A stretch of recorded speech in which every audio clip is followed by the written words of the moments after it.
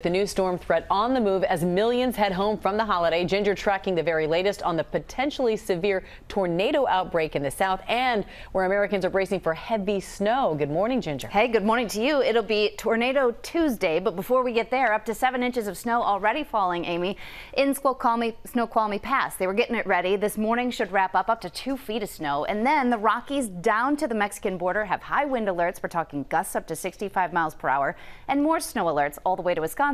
But it is this region where we see that warm front lift through tomorrow. Mississippi, Arkansas, parts of Tennessee and Louisiana that have not only damaging wind threats starting in the afternoon, but tornadoes. They will happen and they could be long tracked. When we say long tracked, that means that they can be violent. They're on the ground sometimes for an hour or more.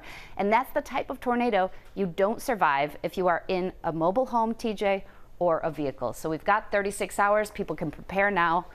Let's head back to you. All right.